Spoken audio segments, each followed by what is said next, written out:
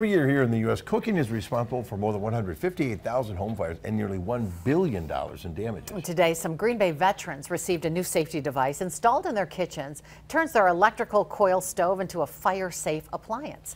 In this first alert, Brittany Schmidt shows us how in a few simple steps.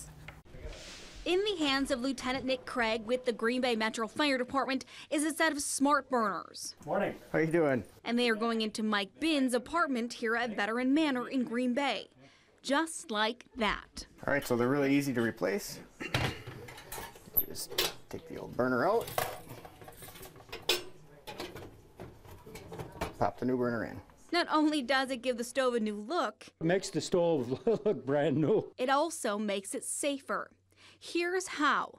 The burners are designed to shut off when the temperature reaches 662 degrees. Still hot enough to cook food, but well below the ignition temperature for common items seen in cooking fires, like oil, plastic, and fabric. Even paper won't catch fire. We can literally put it directly on the burner. It'll get brownish in color and be crumbly, but it will not burst into flames. No smoke, no flames, no fire. If I move this, it turns brown a little bit, but it does not catch fire. Lieutenant Craig says here's the proof. Since 2012, all units here at Mason Manor have had a smart burner put in. Since 2012, they haven't had a kitchen fire. Prior to that, we were averaging 2 or 3 cooking incidences in that specific building every year. It's very nice having those because it gives the tenants, confidence to cook without having to worry that, things are going to catch on fire.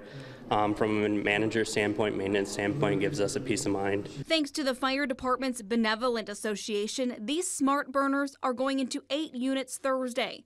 Average starting cost is around $200. Some of our residents are, maybe in the beginning stages of Alzheimer's or dementia, so this will be perfect for them for their units. The director of operations hopes to do the entire building eventually. We have a $10,000 insurance deductible, so $230 versus $10,000 is huge. It's huge. The National Fire Protection Association reports 53% of cooking fires start on the stovetop. Lieutenant Craig says this device makes it nearly impossible to have a cooking fire on the stove. When do you plan to use it? Well, probably tonight. Make some venison on there. In Green Bay, Brittany Schmidt, Action 2 News.